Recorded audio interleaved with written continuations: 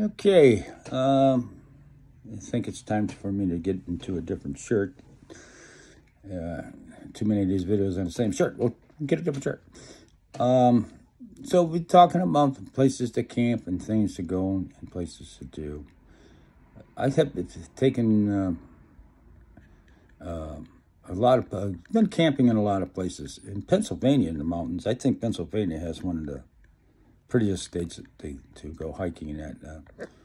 We went to a place called Perry Dam and they have some hiking trails around there. It was very nice. And one of the things is we are down by a river, and I think it was our last night there. It was just like a 3-day thing. And it was our last night, and we come into this campground, and we had hiked across mountains, and water was an issue. It's hard to get any decent water on that trail.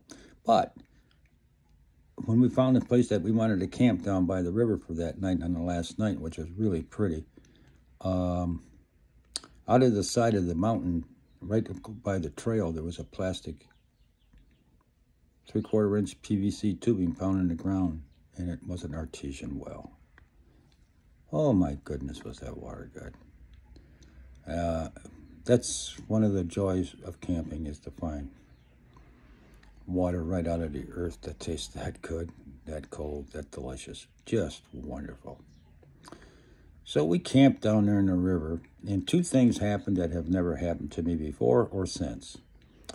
One of them is we made a ring of rocks to have a fire in, which looks really cute in all the pictures and everything. And it's kind of practical, and it helps keep the fire in one spot. The second is I handed a whole bunch of 12-year-old boys machetes and axes and saws and said, go get some wood. Their parents wouldn't let them have a pair of scissors. They just thought it was the greatest thing ever. We had more wood we didn't know what to do with. Which, it's kind of funny, because the parents would probably go, ah! As they're running around chopping things up. But that's what boys do. Anyway, so that was part of it. And one of the things that happened, too, was when we had the fire in that fire ring. And this is the first time that's ever happened, and I know why it happened. One of the rocks was taken down to the river and put in there. A pretty good sized rock, too. We're talking something around 8 inches in diameter type of thing. It blew up. It got so hot by the fire, and there was so much moisture contained within that rock, that it actually blew up. No one was hurt, but it's the only time I ever saw that happen. So that was part of it. That was an interesting thing. I don't know what to say other than the fact is that could have hurt. One of the other things that happened is most of the kids were sleeping outside. And, the other two adult that came along with us on the trip have since been married and have children, and who knows what they've been up to. It's been a while. We all slept outside.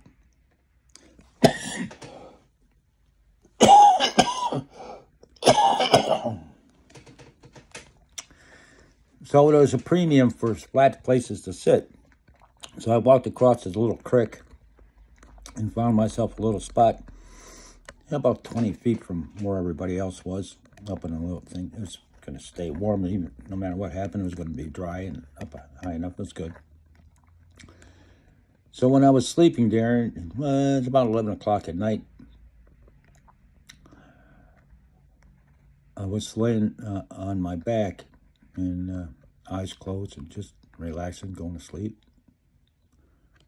when a little teeny tiny paw came and stepped on my face, touched me, and disappeared. It was a raccoon.